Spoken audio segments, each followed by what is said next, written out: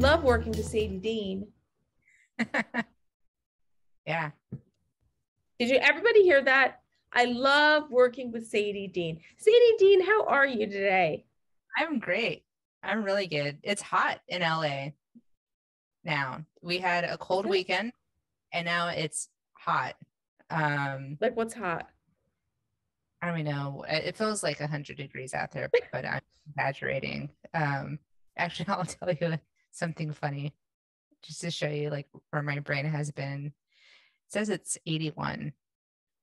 That's hot. That's hot. It's supposed to rain on Friday.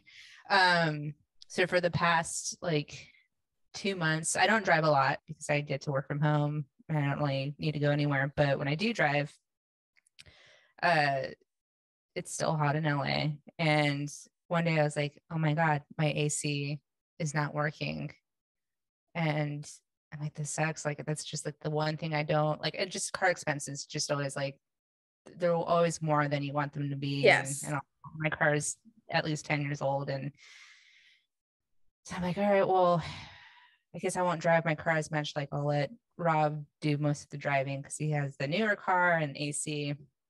And a couple weeks ago, we took some friends to a barbecue and I was like, I'm sorry, my AC is not working.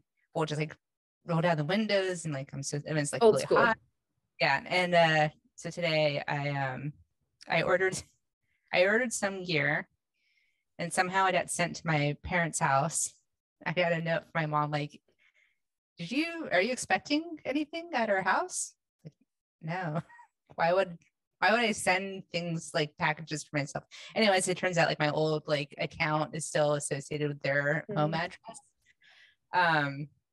So I was like, great, like I have to go drive over there. It's hot today. My AC is not working. So then I'm like leaving this afternoon and it's really hot. And I'm like hitting the dashboard, trying to like hope that the AC would kick on. I'm hitting every dial. And then I realized that this whole time my dial has been set to the defrost setting. Turned it over and there was like AC. Look how much money you saved. Yeah. So for 2 months.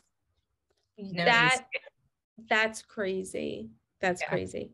So I have, the next time it gets cold in LA, or even hot, there's a weather app called What the Forecast, like WT Forecast. And like right now, this is what it says. For anyone on YouTube, you can see it. It says partly cloudy, cold nights are fucking bullshit. It has the best like sassy forecast. So it probably would have had a lot to say in your car with no AC when it was feeling how hot it was. Yeah. I feel like you need to look at that app and then listen to David Lynch's daily forecast that he does on YouTube. Oh, he does a daily forecast? Yeah, video and all. It's amazing. Oh my God, I gotta watch that. Yeah, he used to do it at a radio show that they got rid of the actual radio station, but that was like the thing to look forward to. Does anybody listen to radio anymore? They're too busy listening to Reckless Creatives podcast. Right. Who needs radio? Good radio. Everyone. I know. I just got some Sonos speakers for our antique shop and I set them up this morning. And I'm going to, when I go down there this weekend to organize stuff and move ghosty things around, because there are ghosts there. I'm going to turn on a Reckless Creatives podcast and listen to it and see how we sound. You're like, this is terrible. Just say, the ghosts are going to retaliate every day. Whose bright idea was it to let these two have a podcast? Because I'm starting to wonder. Me too. I know. It's just so the other day we recorded the podcast. So we're just recording a little intro here today, but we had Zack Ford on. Right. He's got a great story. You're gonna love this. Yeah, Zach, he came to me through Script Magazine. Actually, like I want to say like the first week I started at Script. He's like, it was like a miracle. And the first article he wrote for us was called "How I Hijacked Hollywood" or "How I Sold a Screenplay," and it's basically like his tale of hijacking Hollywood in the most creative way, most reckless way possible. And it's one of my favorite articles on Scripts. And Besides all of mine. yeah, besides, obviously there's Jeannie and then there's Zach. But Zach's article is great. We're going to link to it in the show notes because highly, highly recommend it. It's actually a two-parter. It's really good. Yeah, and his movie that he talks about in there, Watcher, you get to kind of see the journey from him selling it as a spec to it now hitting the big screen pretty soon. It premiered at Sundance.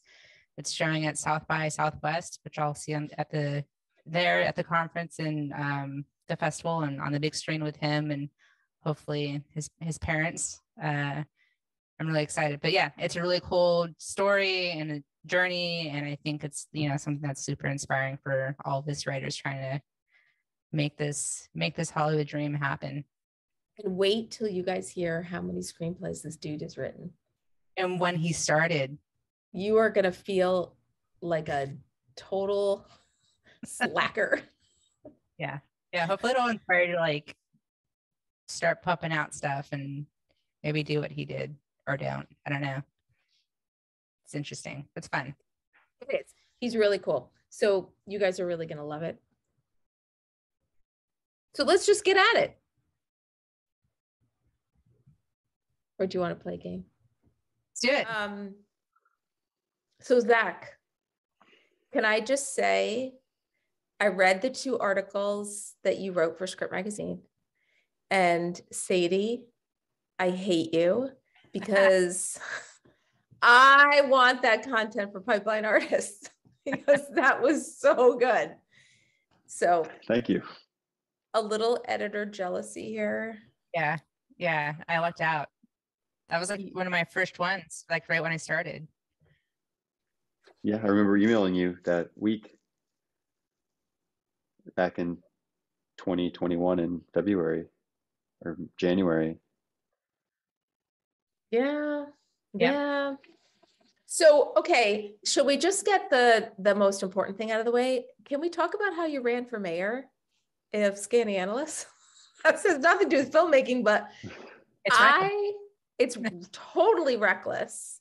And I'm also fascinated with what people do outside of their creative lane. Sure. And you got arrested? I didn't get arrested, not this time. Okay. I've been arrested before. I thought I was going to get arrested this time, but the American Civil Liberties Union kept the administration, the local government in Skaneateles, and the local police force from arresting me. The full story is, I ran for mayor in my hometown in Skaneateles, which is in upstate New York.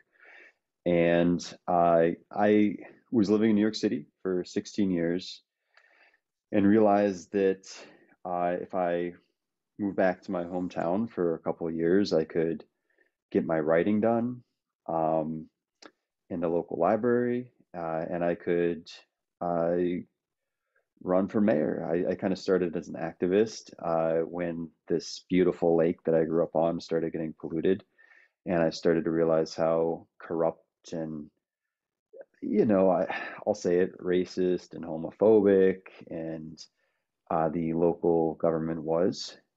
And so even I spent about a year just trying to be an activist and save the lake from toxic algae blooms. And then I realized I had the time to run for mayor. And I realized how interesting it would be to run for a local office because I had a background in advertising. And when you run your own campaign at a local level, you have all these jobs. You essentially have to be a writer, writing your platform. You have to be a bit of an art director, and all these different jobs come into it. You have to send out mailers. You have to stay on message. You have to tell a story about who you are. So it was something fun to do besides screenwriting, which I was doing all the time. And I'd be sitting in the local library writing my screenplays while running my campaign, and people would come up to me and say they're going to vote for me. People would come up to me and say, F myself. People's grandmas would drive down the street in their cars, giving me the middle finger. Other, Grandmas. yep.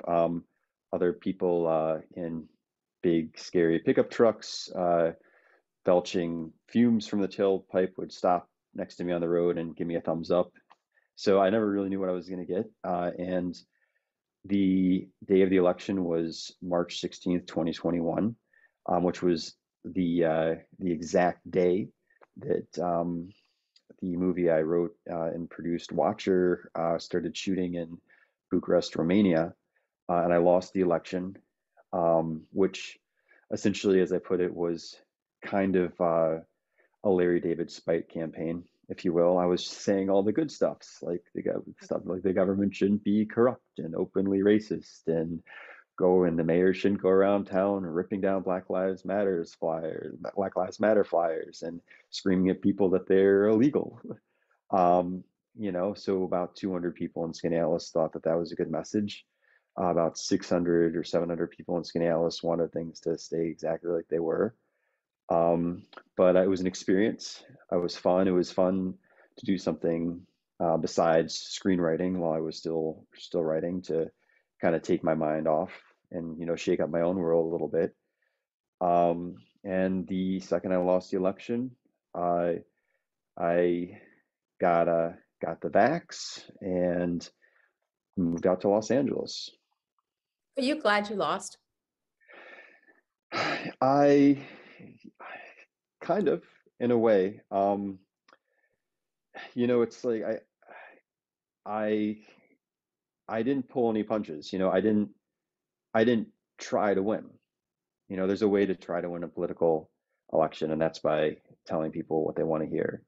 My opponent, Mary Sinnott, won by not having a debate and keeping silent and promising people that they'd have flat sidewalks and that the people in the community didn't have to change anything. My campaign was based around saying, hey, we all have to change our behavior to save our community. And people don't want to hear politicians saying, we're all responsible and we all have to change. They want politicians who lie to them, say everything's okay, and that they don't have to do anything different than they're already doing. And so, yeah, I mean, Skaneateles is a very lazy, conservative, backwards town. I'm ashamed of my hometown, and that's why I'm gonna change it. I'm gonna go back this summer, shake it up again. I have lots of friends who are people of color they live in Syracuse. They don't go to Skaneateles because people give them looks. So I'm gonna keep being the government's worst nightmare there, which is kind of fun, It is. Like, in 2019, we had a town board that I didn't particularly like. It's not a secret. Like I'm local, small town, and did a big, huge campaign and push to get 3 of my friends elected on the town board, and we won. And congratulations. And it was kind of the locals taking back the town from the New Yorkers, and it wasn't easy, and we're going to lose it again. I mean, whatever, but it's. Oh, wait, you won. You lost. You won. We won. Okay. But our people won, but I'm sure in the next cycle they'll take the town back, local politics are really interesting. And there's a lot of stories that happen on that local level that I think filmmakers, screenwriters, novelists could glean a little inspiration from. Yeah, that's kind of what the country is. It's all these weird little local towns with their own little weird local drama, and you can really learn a lot about people. Like I was going around people when I was ran for mayor, people are like, what? And then I started like suggesting it to like people who work in advertising, who might like like to be creative, but might not like want to be like selling potato chips or whatever, move back to your hometown. Like live like with your parents for a year or two. Why not? Get involved and, you know, try to change try to change things at the micro level. It's actually like a really, really interesting experience. You can do it. Like people, it doesn't occur to people you Yeah. can do that. Yeah. Yeah. Yeah, you Yeah. can. It's interesting. It's kind of similar in like filmmaking where the studios are kind of the ones that don't want to change. They just want to regurgitate sequels and don't want to be original or creative. And here come the people who are for change and are like, let's mix it up. And they're like, no, no, no, no. We don't want Yeah. Mhm. Yeah. So I mean, interesting. people are very averse to change sometimes. So speaking of change, I don't even know if it has anything to do with change, but you started writing scripts really young. I mean, like, and when I was reading your two articles, how many scripts have you written? I wanted to know the answer to that question. So a month or two ago, I sat down and I like thought back to when I was 12 years old or so, and I just try to remember the title of every script I'd ever written. Uh, and it's like somewhere around 100 now. Somewhere around 100. Not that like they're all so great, you know, like these are, Oh, well, you're learning. but yeah, like but over like 20, 25 years, geez, right? I That's a bet you lot. can, it is, and I bet you can write a feature really fast now. I can write them pretty fast. You know, I have the form down in my head. Of course, the form is changing now with TV and Mm-hmm. what people want to see episodically. Uh, but yeah, you know, by now I'm pretty comfortable in the form. So maybe, but also now I got to change a little too. I think about TV and episodes. Is there anything that you wrote when you were younger that you're thinking you can bring back to current day Zach? It's And funny. After Watcher had its Sundance thing, and I people started to see it succeeding, I got a call from a guy who somehow got his hands on a script that I wrote 5 years ago. That I might want to option, which I think would be cool because I could rewrite that. So yeah, now that people have seen my name out there a little more, they're going through their archives and saying like, "Oh, hey, you sent us this script 5 years ago or so. How about you know, how about we throw you a little money for the option and we work on it and try to get this one going too." So that's been interesting. Yeah. I mean, you've got such a very interesting break-in story. And we're going to put in the show notes the links to the two articles that you wrote for Script Magazine so people can go read them in your own words. But Cool. I thoroughly enjoyed the story. And so can we just talk about this production company you had and that the answering machine and your whole strategy behind that? Because like we are reckless and we're little balls of steel and love it when people have these stories where it's just like, okay, I got to just make this happen. And I'm going to do something totally crazy here, but what the fuck? Yeah, I remember. I mean, I'm sure if you link the article, it would be redundant to say the whole story, but Well, some people don't yeah, read. I that's true. Um, that's true. Yeah. Well, I think it was like 2012, 2013. People weren't reading my scripts. I'd had some credits. I'd written a movie that hadn't done so well, and I decided to. I'd had an agent. I was dumped by my agent. I'd been with Paradigm. I'd been with the CA at certain points, and I had credits. I knew my scripts were getting good because I was writing so much, but no one would take my calls. So I got an answering machine from Radio Shack. Uh, Came up with a bogus name, Barbaric Media, which was easy to understand on the phone. And I started calling people as a manager and sending out my screenplays under pen names, and everyone was taking my call. I was like, people were reading, and if they passed on a writer or a pen name 2 or 3 times, I would make up a new pen name. And I established rapport with like all the major companies in Hollywood. But I remember that day, uh, when, like you said, I knew something needed to happen. And I remember, like, sometimes when you have a crazy idea, it seems so crazy and you almost don't do it. And then after you do it, it just makes such obvious sense. And you can't believe you were ever questioning doing it in the first place. But I remember the day that I got the answering machine and I had a new script. I don't even remember what it was. And I was so eager to start this ruse, but I had to go to Time Warner and I had to get the landline put in and I had to get the da da da da. Da. And it took, I remember it was also a weekend.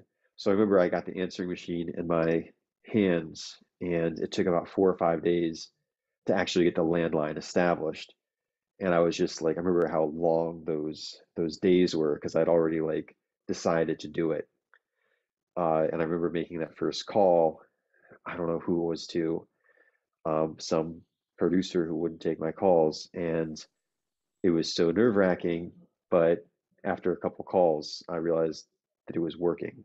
All I had to do was assume a kind of an obnoxious managerial tone, and they thought I was important, and then everyone would read my scripts.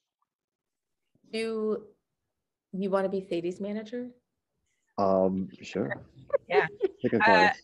Yeah.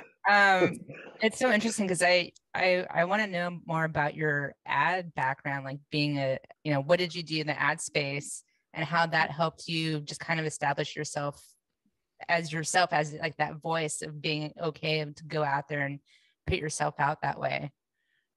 Hold on 1 second. I'm on a podcast. All right. You know how it is. The second you start recording something, yeah. everyone is everyone. That's why I come to the shithole farmhouse to do my podcast because no one's here.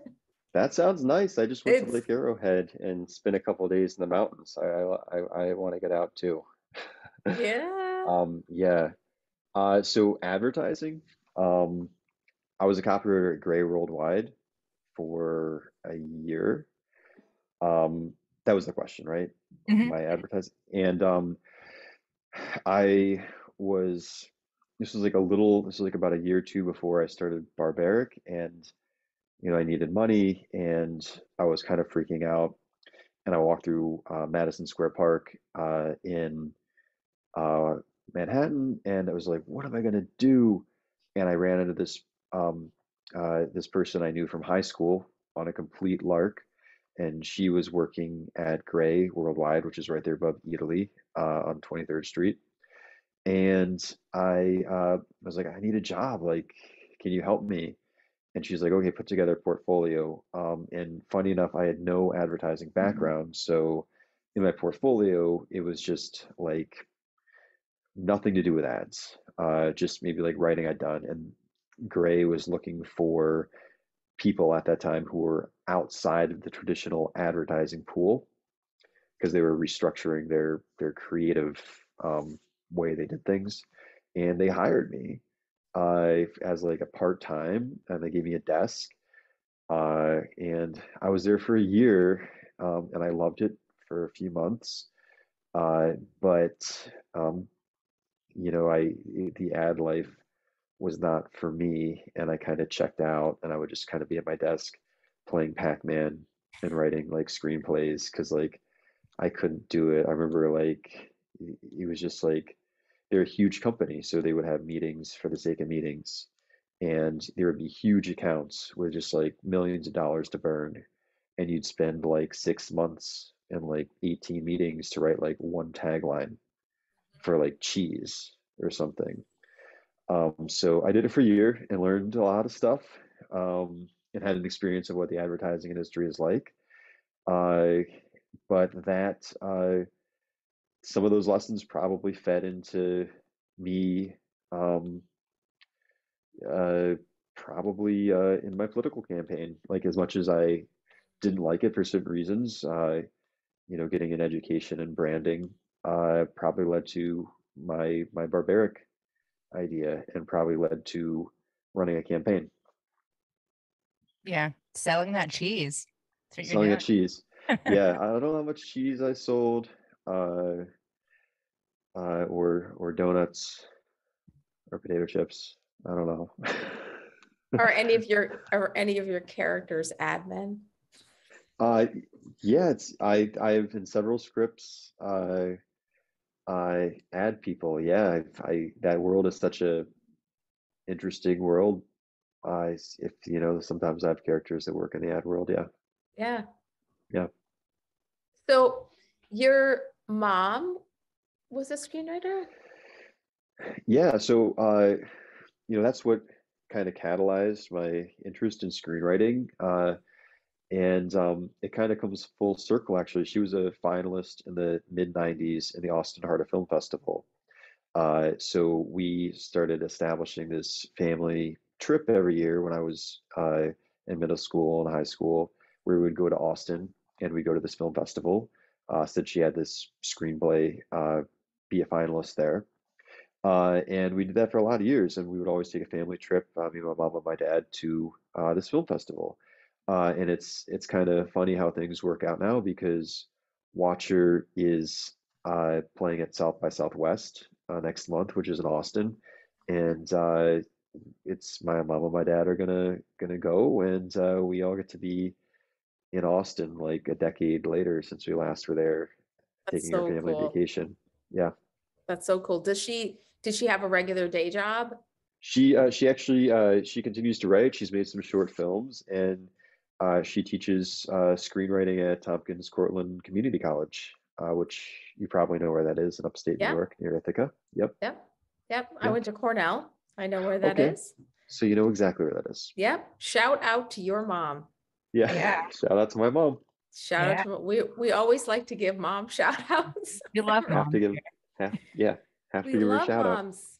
Have you met Sadie's mom? She's pretty badass. I haven't Not yet. Not Not yet. yet. One of these days. She Yeah, going to South by yeah. Southwest? No.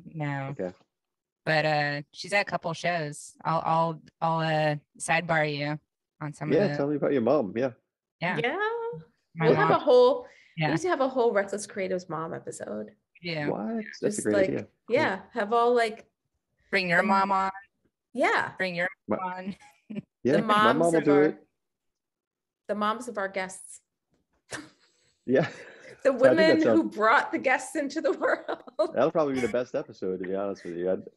Probably. Yeah. Yeah. Probably would be. My mother turns 90. That would be the most on listened to and watched. yeah, she turns 90 on March 19th on the 1-year anniversary of Pipeline Artists. She turns 90. Wow. Yeah. Happy birthday to her. Yeah, and she's rocking. That's awesome.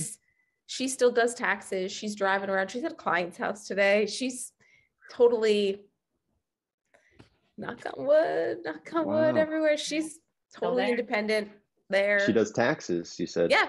Yeah. She has That's now tax. that's really impressive because A lot of brain power. yeah, I don't even know how to do them. I told her she's never allowed to die because I don't know how to do my taxes without her. No pressure. No pressure, Mom. Oh my God. I'm just gonna prop you up like Weekend at Bernie's, and you're gonna just stay here forever Do the taxes, yeah. doing the Yeah. taxes. Doing the taxes. So, ew, taxes. I don't know. I don't know why anyone would choose to do it. But so let's talk about Watcher and getting that made, and also kind of interested in the concept that you live with your best friend as your manager and you live together still. Still, yeah. That's interesting. Yeah. It's a dynamic. Yeah. What do you want to talk about first? I don't care. Pick one. Okay. All right. Yeah, so after my election, I didn't really know where to go. My parents were in Key West. I thought I might pop down there. And like you said, my best friend, who's now my manager and now my housemate, who interrupted just a minute ago, he said, come out to LA, and moved out to LA. He was an assistant to celebrities for a long time. And I'd always said, hey, you should, be a manager. You have really good people skills. You started a huge ultimate frisbee game in Central Park. He was kind of reluctant, but he said, come out to LA and see how you like it. So I did, and I wasn't planning on staying. And we said, why don't we do a year here? So we signed a lease on a house for a year, and I he became my manager, and now we live together, and we manage, if you will. I But kind of I it's kind of want like dibs on like your life story, Zach. I think it's just it's just so much. it's and it's pretty nice. It's like the first time I've had a rep who I know what they're doing, and we get to strategize, and we get to really bounce ideas off each other. And like when I write something, he reads it and we talk about it. I've had some managers who didn't do that. Does he answer And your emails? we work together. I mean, we have the same, and we also are writing partners too. We worked on some stuff together, so it's been really great. Like we really help each other and have common goals, and it's definitely a unique working situation, but we're doing great. Like we're moving the needle on a lot of projects just because we get to focus so like with such togetherness. Yeah, I mean, I'm pretty confident, Sadie, that Zach's career path could not be replicated No, by anyone else. can't write this. It's incredible. Yeah, I mean, and going back to Watcher, like we talked about in our interview for script, but going from that step by step of writing it, getting it optioned, to it getting shooting it the day you lose your election, to Sundance premiere, where I got to watch it with the movie. Like, if you guys haven't seen it yet, when it comes out, like, go and see it. I'm really excited to see it on the big screen at South by, because I think like that's where it deserves to be seen. But just kind of like talk about that process of just even getting it out there to get options. Yeah, it was, I've optioned things before, and it's always like I always believe it when I see it. And I optioned, I wrote The Watcher, or it was called The Watcher. Now it's Watcher, um, in 2016, and I optioned it then to Kaplan Perone, and there were three options. So it was 3 years of, one day looking at the calendar, being like, oh man, the option's up. And then they optioned it again. And every iteration of the option, they brought on people. The director, Chloe Okuno, was brought in on somewhere around maybe the second option, between the second and third option. We worked on some rewrites together. And then it was going to shoot, and then COVID delayed it for a year. And I've been through this before with projects. It takes years, and it's even for a script that is pretty straightforward. There's no crazy locations needed. There's no dependency on like weather or special like snowstorms. There's no explosions. It's a very like makeable script, and still it's like it takes many factors lining up to make it. Uh, and then I think it was shot in about 30 or 40 days.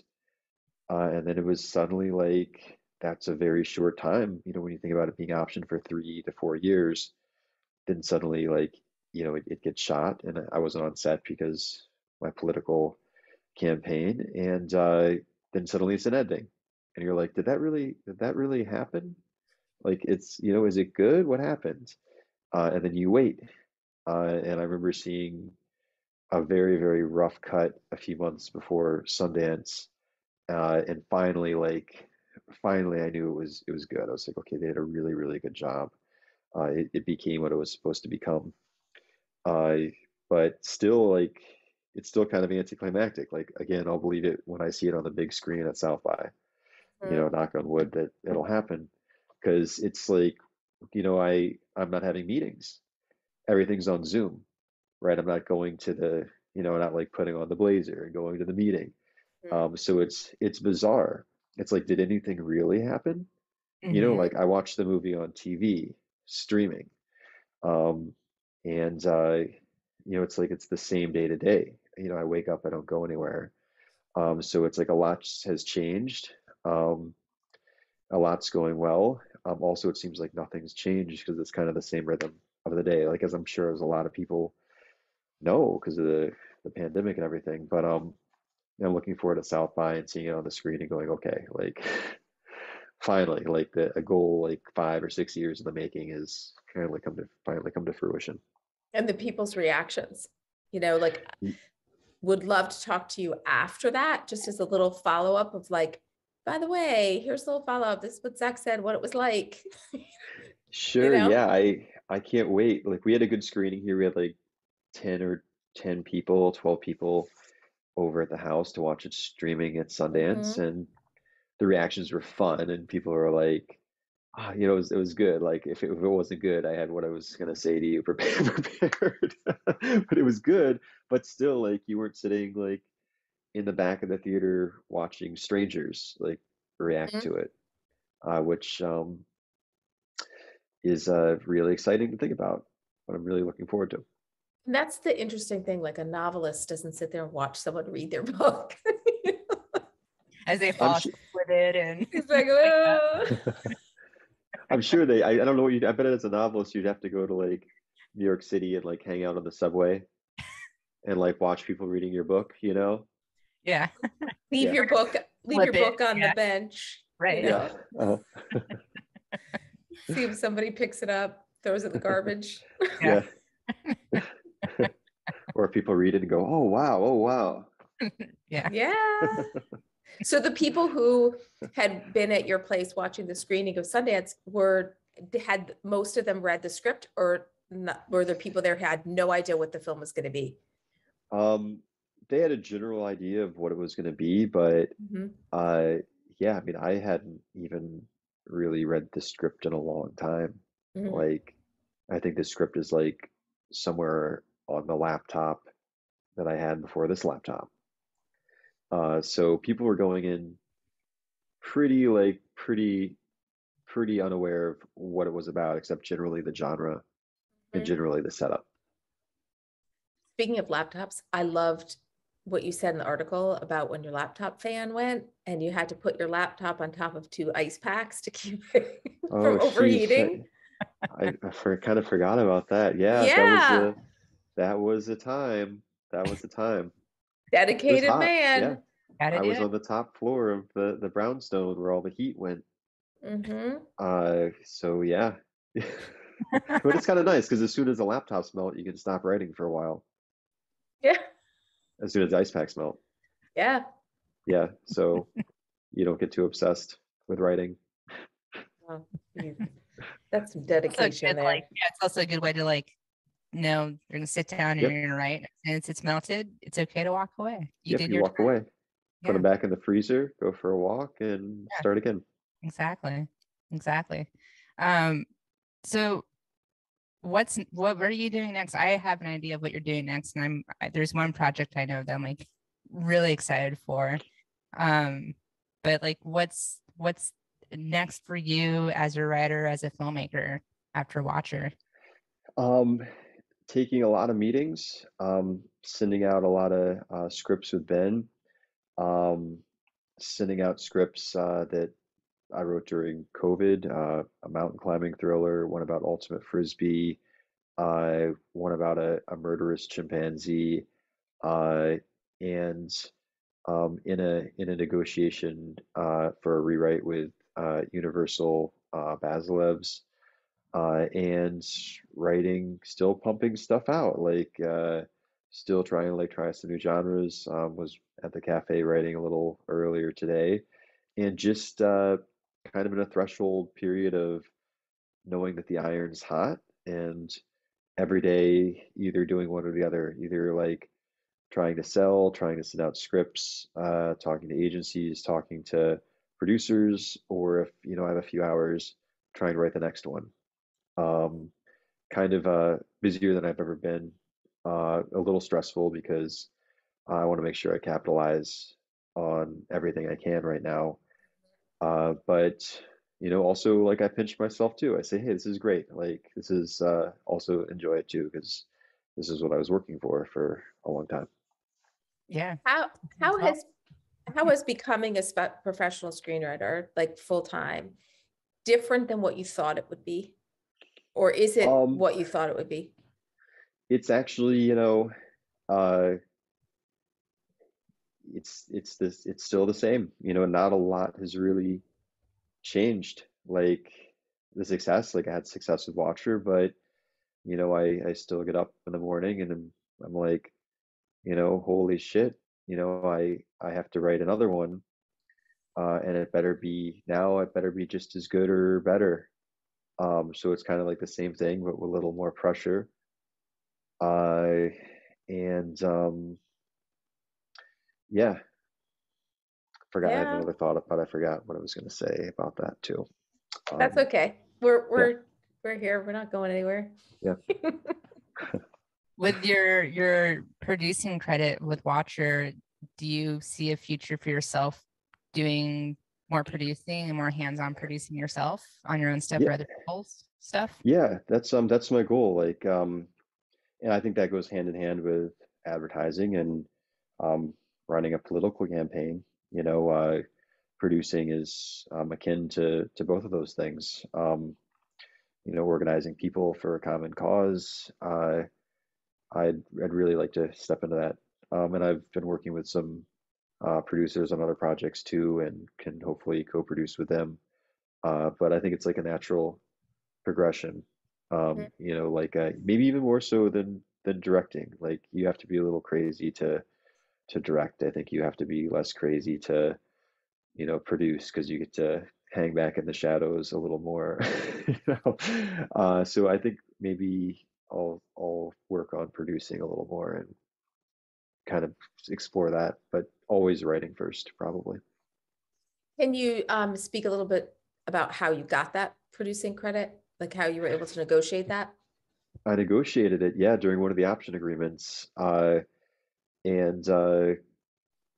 Yeah, I saw myself as a producer by, hacking the system and getting the script read and moving it along in the first place. So I was like, yeah, I'm a producer. I got this to the people. I made it work. I sold it. Um, and Yeah, it's like like sometimes you fake it till you make it a little bit. You claim the title, then you grow into it. You claim the title, then you grow into it. No one really knows what they're doing, you know. And that's like the biggest open secret in Hollywood. No one really knows how things work. So like you you claim it and you grow into it and you just keep learning. So I almost kind of like dared myself to negotiate that title so that the next time I was established as a producer and then I can take on more responsibility on another project, and learn more and grow more and have more input. Sort of like how what Sadie and I did when we started this podcast. We had no idea what we were doing. No one knows what they're doing. No one knows. Yeah, you just got to do it. Like, oh, how do we do a podcast? Oh, I don't know. Let's just try. Yeah. And we're doing it. Here it is. Here it is. Happening. Yeah. What a wild journey. And I think producing's pretty crazy. Once you start doing more of it, you're gonna realize you're also a crazy person. It's all crazy. Everything about making movies is certifiably crazy. That's true. That is true. Yeah. I mean, was there ever a point in this crazy journey that you thought, what am I doing? Like what am I doing here? Like, okay, so advertising sucked. Well, maybe there was something else I should try because this is crazy. Was there ever a point when you felt like I'm out, man? That was 2016, right before I wrote Watcher, actually. I remember like walking in the West Village in New York City. I remember exactly where I was. It was night, it was really cold. And I like called my mom and I was just like, what the fuck? Like, I was working so hard, and I was like, I had chosen writing from such a young age, but I was really angry. Like I was like writing so many screenplays. I had like done this like barbaric idea. People were reading my screenplays. People kept saying, "This is a really good script, but it's not for us." And I'd try something else, and it would be the same thing. And it almost seemed like I was like doing that Zeno paradox thing where you keep getting like halfway closer, but never getting there. And I remember this one day I just like had a breakdown. And this was like after 2 years of writing 6 scripts a year uh, with Barbaric. And I was like, I'm done. I'm like fucking done. Like, because it was like 20 years of my life, like writing screenplays. Yeah. Like for what? And Right. like all the sacrifices of just like not like getting the job and forgetting it and like having savings and like, like A having coworkers, retirement. just, yeah, just like what, and then of course, a week later, I was like, well, I guess I'll write one more. And then I was Watcher, and then boom, there it is. Wow. There's a young kid, a son of one of my friends who just got a great job at Amtrak. He's like early 20s and, right out of college. And he's like very entrepreneurial, very crafty, handy. He's a craftsman. But he's like, hey, if I take this job, I can retire in my early 50s, and then I could do whatever I want to do. And which I really, that seems like if anybody's listening to this who's in their 20s, they think 50s, oh my God, I might as well be dead. Like that's like forever. It goes fast, kids. Let me just tell you right now, it goes fast. And if you don't have to worry about money and you have great benefits and you have all this stuff, and then all of a sudden you're 50 and you're retired and you can do anything you want, you've got money coming in for doing nothing.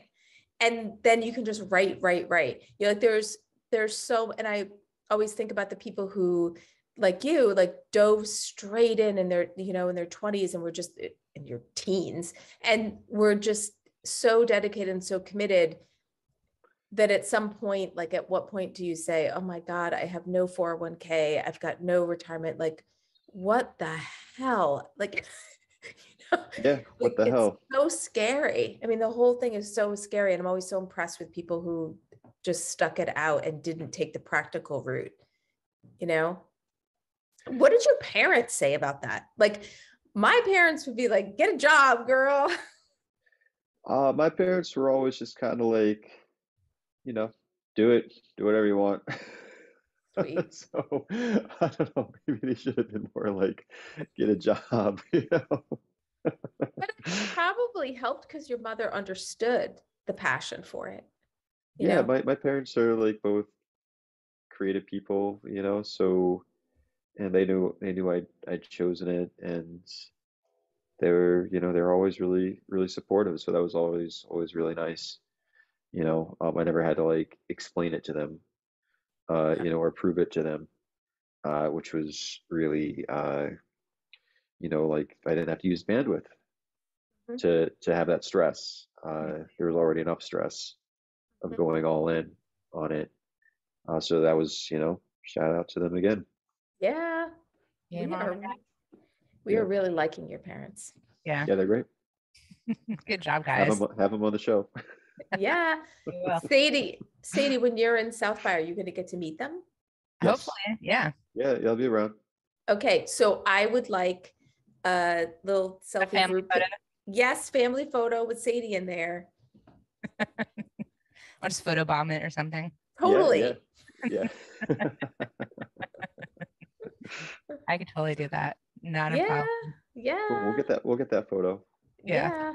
I'd love that. That'd be great. You'd use it to promote and advertise this episode. Cool. It all comes Good back to idea. advertising. That's right. Totally. So have you, with these 100 scripts that you've written, have you written in like all the different genres? Like, or do you, like, have you written a whole bunch of other horror scripts? Horror, yes, but I mean, like, it's funny, like, to see what pops up and what doesn't. Like 20 years ago, I wrote one about a guy and his dog. Now there's this Channing Tatum one. Like, not that like they ever read the script that I wrote, Right. but like I I've written everything, like romantic comedies, everything. And What's your horror just favorite? was like uh, saleable, and I like a good drama. I like a good comedic drama. That's what I'm working on now. Um, like that's why I was really glad Watcher went forward, because it is fun to write in genre, but uh, it like has a good story to tell. It has a good like societal story to tell. It says something about the world, and and believing women, and it's got like an aspect to it that shows what a good genre movie can do, and like how powerful it can be. Um, so like that's how I want to do thrillers. That's how I want to do horror. Like, and people like Jordan Peele do like a really good job with that too. Like, here's this genre that's about, it's really powerful. How do you use it? Um, Mhm. and it's to make it really powerful. But uh, I would love to do a good like funny drama. And that's the killing chimpanzees, right? Murders chimpanzees Well, one, yeah. the who rom knows com. who knows what'll happen after a few rewrites. Yeah. But that's that one is a movie that I wrote, something that I would want to probably see as a kid, you know.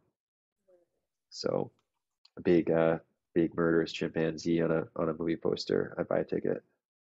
Yeah. 100%. Yeah. Yeah.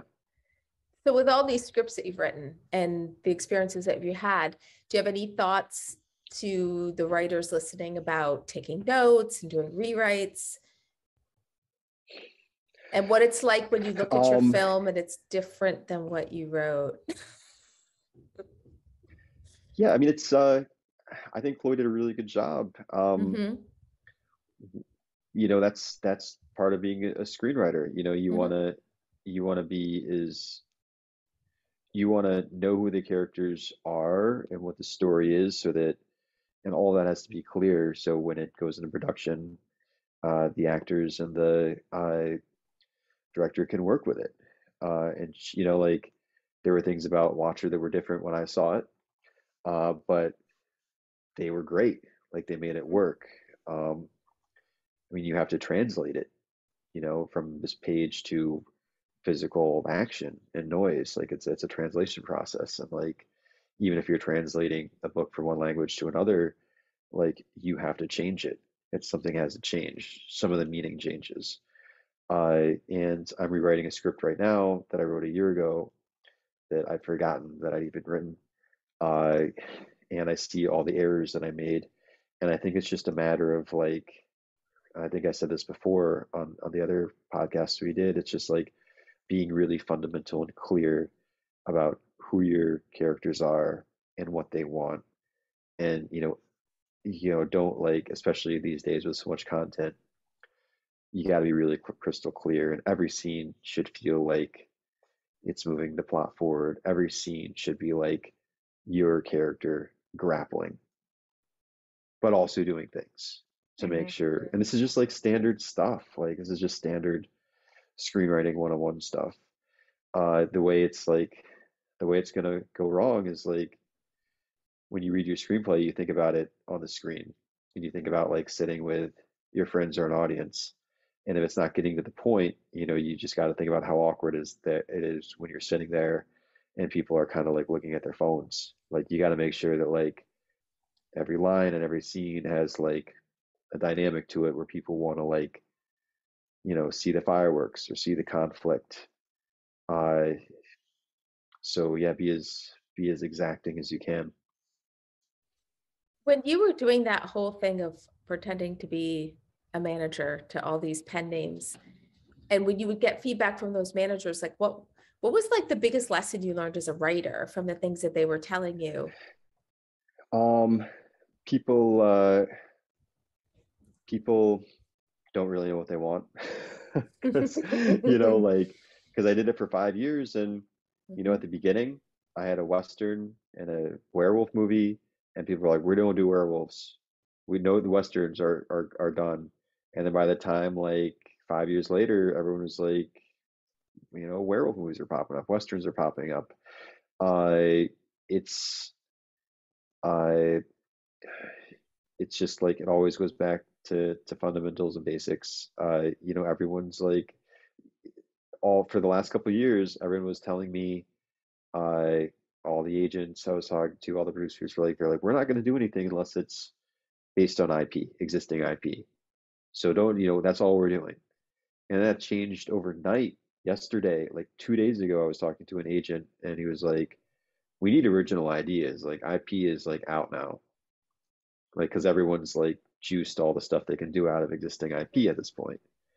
So, I think like the ingredient is time. Like keep, honing on your craft, keep telling like stories where you back to the fundamentals of screenwriting, and you need some luck and some time for the industry to like catch up with you or get behind you too, because you've got to hit the right thing at the right time. So you just have to kind of like like find some zen and detach and just keep writing scripts that you care about, that are well written, and keep writing them and keep sending them out, and sooner or later that'll align with like a little bit of luck. I'm imagining all these writers out there starting to make phone calls, pretending to be managers. And they're gonna have like a zillion, calls coming in from like, what agency is this? Like, what management is this? What media company is this? Oh my gosh. Yeah. Whatever. Yeah. It's okay. Hey, yeah, whatever. Yeah. I mean, It's also sometimes fun. It's a fun like character development exercise too, right? You get to make up all these new writers and like who you wish you were, and Yeah, and make up stories about them, why they couldn't take meetings, and also the personality of the manager who I was, which was kind of liberating to like, all these producers who wouldn't read my work, I got to like be brusque with them on the telephone, which was kind of cathartic. yeah, I'm sure.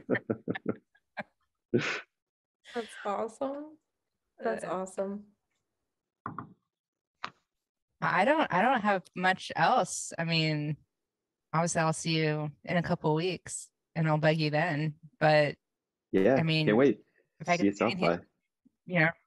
read the articles, read all the interviews, watch the movie. I mean, there's so much to like learn from you and your journey.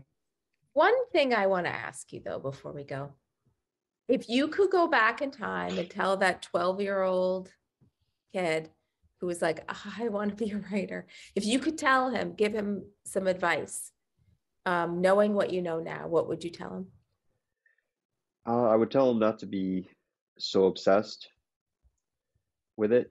I think there was years where I was, putting all my eggs in one basket, which who's to say that's not why I got Watcher to where it is now, but there's something to like relaxing about it and living your life too. Like I think there's years where I was just obsessed with writing, and like the more rejection I got, the more determined I got, and the more I like isolated myself and wrote harder and wrote more. But there's an element of like your own attitude coming through in a script. I think it was when like I relaxed and was living my life a little more, that things were going to happen when they were going to happen. And like the more the easier you are on yourself, and the more you go out and give yourself a break and have a nice day, the more you're going to want to write, and the better your writing's going to be, and like the more fun it's going to be. If you didn't have a fun time writing it, it's going to come through when people read it. If you forced yourself to write it and make it perfect, and there's stress in your attitude when you're writing it, people are going to feel it. Like the scripts that I've always had success with are scripts that I had fun when I was writing them. You can feel it when you read it. So that would be my advice. Like be work hard, but be easy on yourself. Well, I can't wait to wear a Vote for Zack Ford t-shirt. 2025. 2025. I am all over it. I'll have to I can actually drive to Skaneateles and I can just walk all around wearing the t-shirt. Cool. We'll get into some good trouble. We'll do some protests. Oh, 1000% I'm there. Okay. I'm totally there. Okay. I'm a rebel rouser. Okay, good. and reckless. Thank you, Zach. Right. Thanks, guys. I really had a good time. Thanks for having me on. Good. We appreciate it very much. Reckless Creatives is a Pipeline Artist original podcast. Like, subscribe, and follow us on social media at Pipeline Artists, and find more info at pipelineartists.com/listen. Until next time, stay reckless.